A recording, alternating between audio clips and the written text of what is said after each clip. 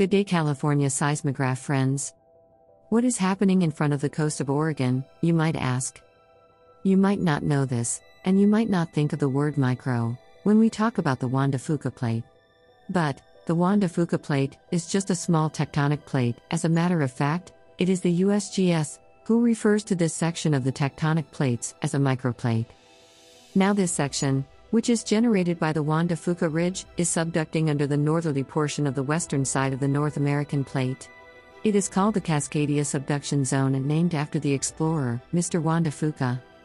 It was named in 1787 by the maritime fur trader, Captain Charles William Barclay, whose father was the commander of the East India Shipping Company of the Pacific. You know, this real-life story is closer home than I realized. My mom used to tell me that my great-grandfather used to sail for the East India Company.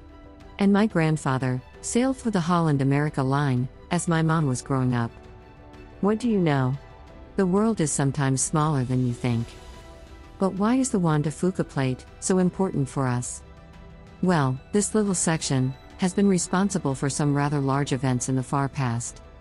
Since the beginning of this week, we have seen almost 100 earthquakes rattle this section of the Cascadia Fault, with several of these earthquakes as large as magnitude of 5.8.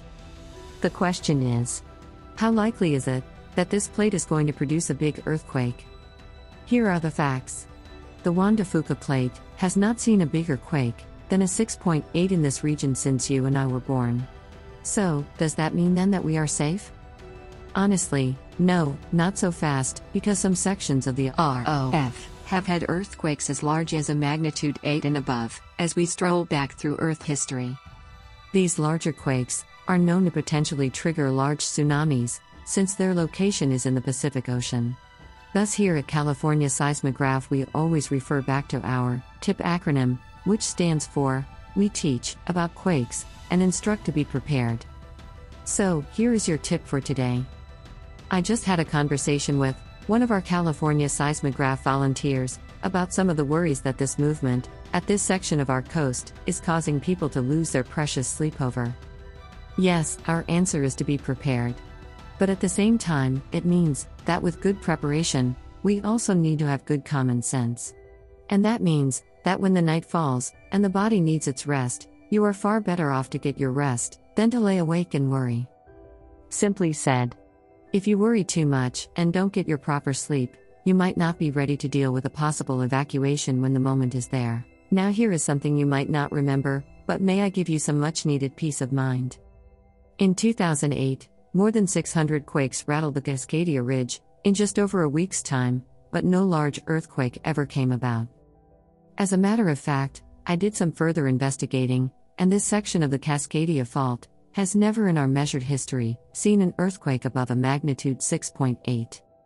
And the biggest recorded earthquake ever to hit the Cascadia Fault was not larger than a 7.3, which did not generate a significant tsunami. Here is another good fact to know. Although the percentage to see a greater quake on the Cascadia Fault zone is at about 31%, the potential increase of this swarm to be triggering a larger quake in this area is not significantly increasing this percentage number. Now, should one who lives near to the coast be prepared? Yes, of course you should, but so should you if you go drive your car in the snow during the winter. Okay, I hope this is helpful. Please jump in the comments below and let us know what you think. Thank you for your support, and please give us a thumbs up and subscribe if you have not done so already. Remember, there is no better way to overcome a potential disaster than to be prepared.